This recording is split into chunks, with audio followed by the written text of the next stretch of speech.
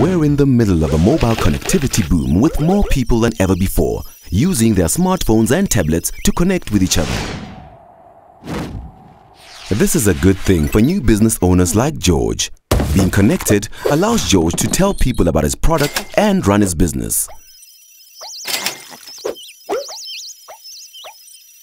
To keep up with the mobile connectivity boom, Vodacom is adding more and more base stations for better reception and faster internet. For George, that means a successful business that can grow. But George is worried. He's heard that base stations could be bad for his health because they communicate using electromagnetic fields, or EMF for short. So what exactly is EMF? EMF is generated by pretty much all electronic devices and even the sun. When it comes to mobile technology, EMF is how your cell phone talks to the base station and in turn connects you to the world. So, should George worry about EMF? Scientists have studied cell phones, base stations and health for over 20 years.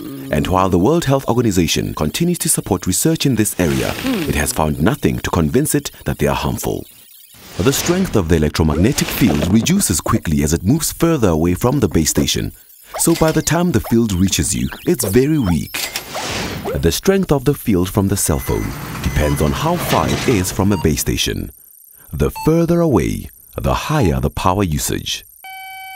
More base stations mean better reception, better service and faster internet. If you would like some practical tips about how to manage your exposure to EMF or find out more about how we operate within international guidelines and monitor ongoing research, go to Vodacom.com.